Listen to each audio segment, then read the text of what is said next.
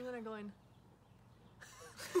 So last time, we learned about the start of World War I, how a Serb assassinated the Archduke of Austria-Hungary, assassinated Franz Ferdinand. Now you may be wondering, how does one little assassination start a whole world war? Let me tell you. It's a thing called alliances. Wait, didn't we like kind of just form an alliance? Did we?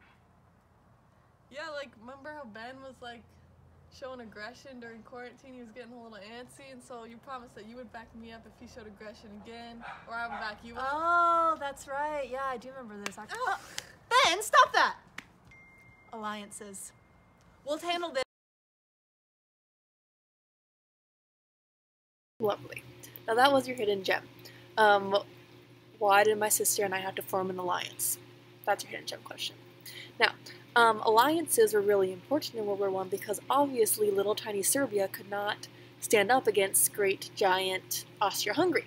So, luckily, Serbia had some very powerful allies. For instance, Russia.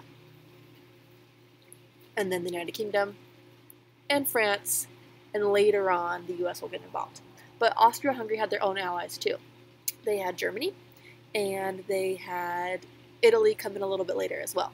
Italy kind of flip-flopped back and forth for a minute. But as each different country started pulling on their allies, it turned into a whole world war. Now, go through the next couple slides, answer some questions, and then we'll go on to the next part in a minute.